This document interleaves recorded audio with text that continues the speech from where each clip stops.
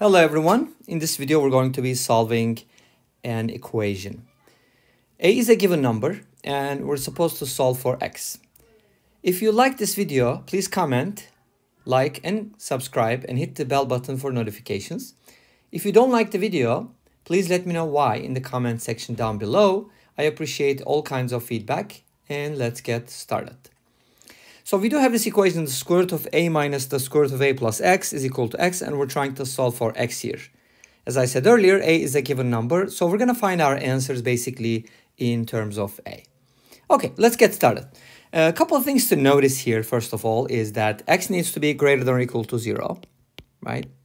That's definitely a must.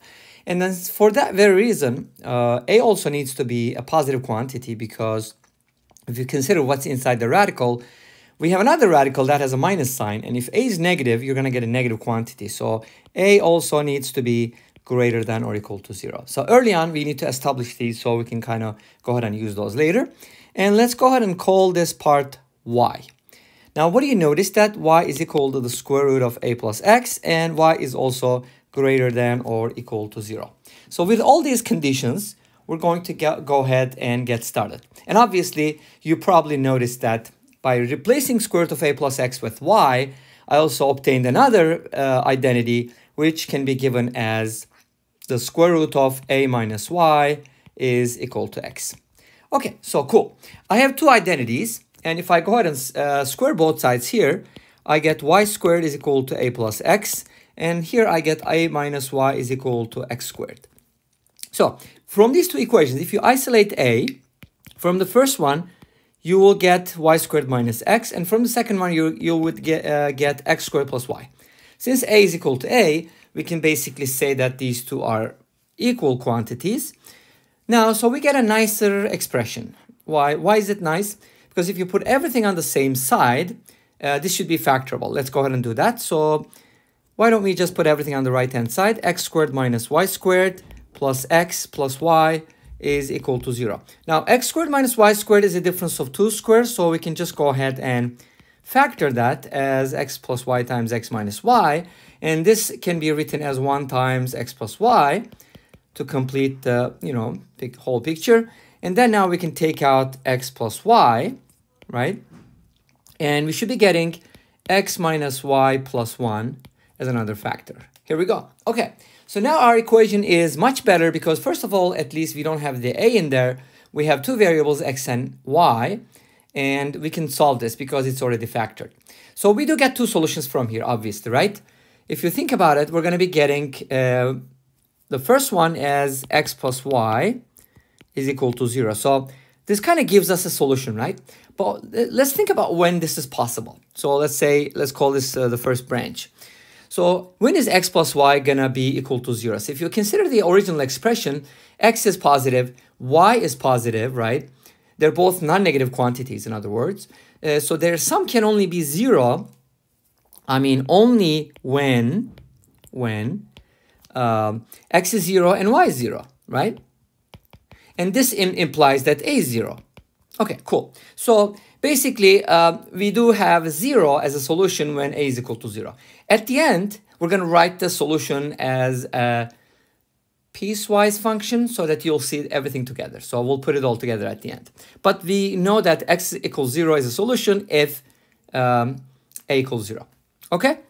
And this is kind of obvious because if you go back to the original one and replace a with 0, basically, you're just going to be getting the fourth root of x is equal to x, and that can only be satisfied when, x is 0. And of course, we have the condition that x has to be 0 anyway, so it can't be anything else.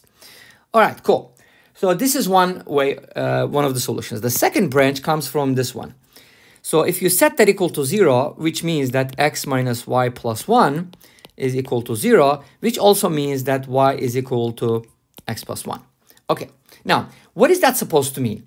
Well, if you go back to one of the original equations, like here and here, we've received two equations, remember? We had this one and this one. So let's just go ahead and use this one. Y squared is equal to a plus x.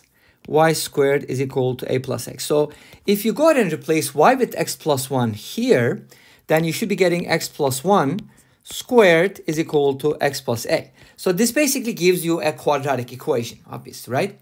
But you got to remember something. X is greater than or equal to 0, and y is greater than or equal to 0, so on and so forth. So we have those conditions in place. Let's go ahead and expand this. This should give us x squared plus 2x plus 1 is equal to x plus a. And then we should be getting x squared plus x plus 1 minus a is equal to 0. Okay, now let's think about it. Here, if a is, suppose a is equal to 0. In this case, obviously, you're not going to have any solutions for this equation, right? Because it comes from the other one. Not because, but, you know, we don't get any solutions because x squared plus x plus 1 does not give us any real solutions. But not only that, if a is less than 0,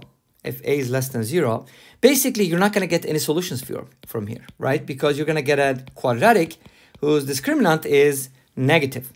So what happens if a is between 0 and 1, right? So that's another problem that you need to think about. But if a is between 0 and 1, you're also not going to get any solutions because what happens is we don't, okay, if you remember the original conditions that we had where x is greater than or equal to 0 and y is greater than or equal to 0, so we're supposed to get positive solutions here, right? But we see that we are going to be getting basically from here, let's go ahead and write this down and then, okay, you know, we're going to see how that goes. So between 0 and 1, there are no solutions. But what happens if a is greater than or equal to 1? So you may also think about it like what happens if a is less than 1, right? If a is less than 1, you're basically going to be getting an expression here. Again, that's going to make the discriminant less than 0. But if a is greater than or equal to 1, which means that this expression here is actually going to be 0 or negative, right? Then we can talk about the non-negative solution because you know that x needs to be greater than or equal to 0. So from the quadratic formula, we're going to be getting negative b, which is negative 1, plus, because we're not considering the negative 1, b squared, which is 1, minus 4ac, which is 4 times 1 minus a. And then let's go ahead and simplify this. From here, we should be getting negative 1 plus the square root of 1 minus 4 is negative 3. And then we get 4a minus 3 from here under the radical divided by 2 is going to give us the x value. So if a is greater than or equal to 1, this is the only non-negative solutions. So now what I'm going to do is I'm going to put it all together and write the solution set. That way you'll have it in one piece. Okay? So here's the solution set. And to write the solution set, I need to consider all different a values. That's why a is a given number, meaning that it could also be called a parameter, meaning that when you change the values of a, you have different solutions depending on the value of a, and sometimes you don't have any solutions, again, depending on the value of a. Okay, so that's going to be like a more comprehensive solution if you mention the values of a in those particular instances. So here's my solution set. The x is equal to 0 if a is equal to 0. We said that at the beginning, remember? I was talking about what happens if x plus y is equal to 0. That implies x and y are both 0, which means a has to be 0. Cool. If a is greater than or equal to 1, then we're going to get the only non-negative solution here. Remember, we found it by using the quadratic. And if a is less than 0, or if a is between 0 and 1, and you can easily verify this. If a is between 0 and 1, you can plug in some values or you can complete the quadratic, so on and so forth. You'll notice that we're going to get no solution from here. All right? So that basically concludes the video. Thank you for watching. I hope you enjoyed the video. I'll see you in the next one. Until then, take care. Bye-bye.